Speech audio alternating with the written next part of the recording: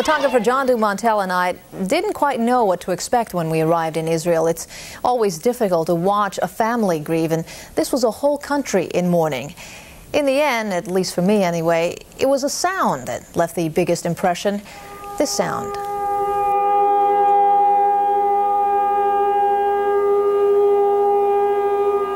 It was the sound of sirens wailing, not just in Jerusalem, but across Israel.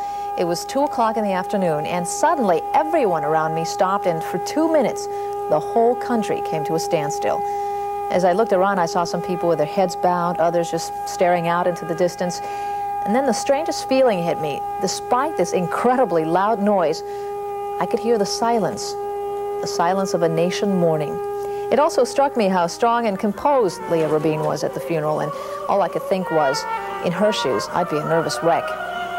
I was surprised to see that of the thousands who lined Mount Herzl Boulevard to watch the funeral procession, there were so many kids, young people.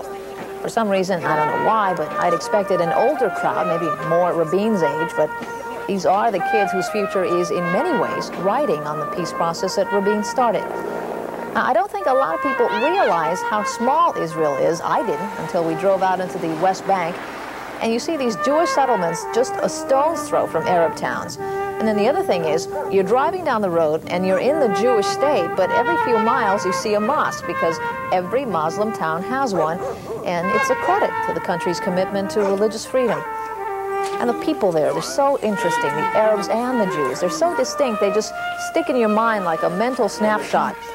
I don't have to look at their pictures to remember the Arab woman with the red dress who smiled at us, the Jewish soldier praying at the Wailing Wall with his weapon in tow, the Russian Jew, he was funny. He invited us into the house he's building, even though he had no idea who we were. And the Arab boy on the donkey. All part of the color and the conflict as Israel enters a new dawn without Yitzhak Rabin. Israel is a beautiful country going through an ugly time. Both Jews in Israel and South Florida know that, and because the political situation is so precarious, many of the people we talk to temper their angry opinions on Rabin and the peace process. They tell us this is not the appropriate time to appear divided. We'll, of course, be following developments as Israel recovers from the Rabin assassination, deals with its internal strife, and strives for peace. Whatever happens inside Israel, you'll see it on News 4. I'm Ileana Varela. Thank you for joining us. We'll see you next time.